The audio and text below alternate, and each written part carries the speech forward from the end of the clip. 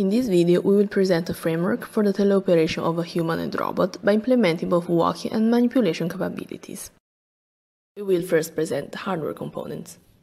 To achieve walking, we use a hybrid omnidirectional treadmill that allows the user to walk in any direction.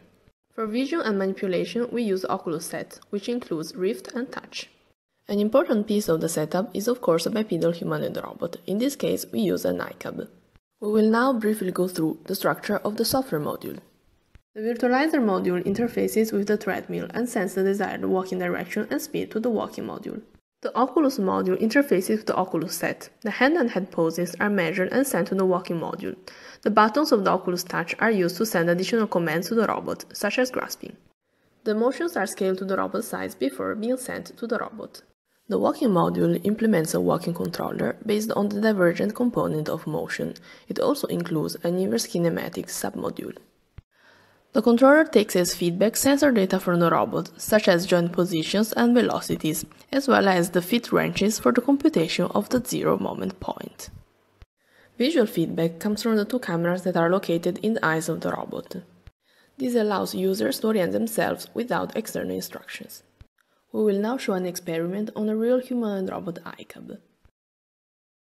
The user will guide the robot through the lab without any external instruction, performing the task of taking a toy from a person and dropping it on a table located in a distant place. Please note that after the shooting of the video, we could enhance the performance by reducing the delay between user and robot.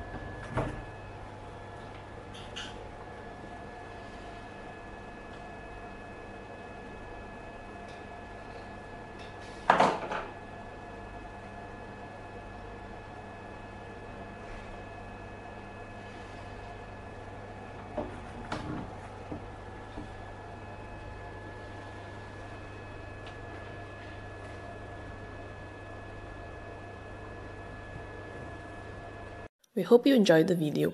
Feel free to contact us to know more about this work. Thank you for watching.